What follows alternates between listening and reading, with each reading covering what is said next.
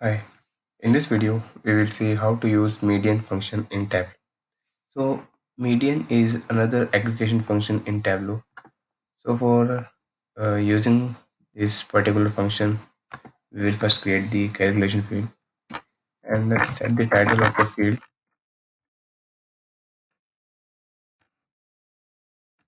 And here set the function.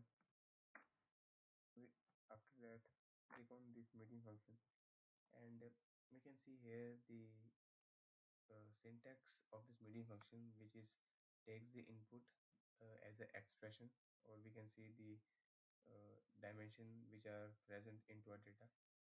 So on the right side we can see the definition of this function. So it says the median function returns the median of the single expression. So here the expression is, we can see these four types of different expression: discount, profit, quantity, and sales. So we can use either one of them to find out the median. And also median can be used with the numerical field only, and none values are ignored. So to find out the median, so for the example, let's use median of the profit expression. Let's after click on apply. Okay, and now drag this field and drop it onto the text. After it, we can see the median of profit is around 8.667. So this is the value of the median.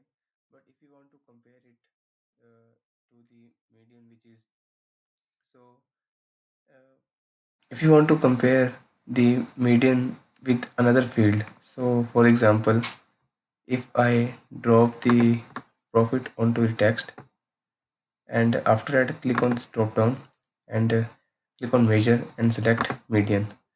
So now we can see here the median that field we have created is 8.67, and also when we convert our profit field from sum to median, the value is also is around 8.67. So both the values are same. So we can so this is how we can compare the values to find out actually is median are uh, correct or not. So this is how we can use the median to find out the median of any either of expression. It could be discount, profit, quantity, and sales. So this is how we can use the median function in Tableau. And thanks for watching this video and stay tuned for more.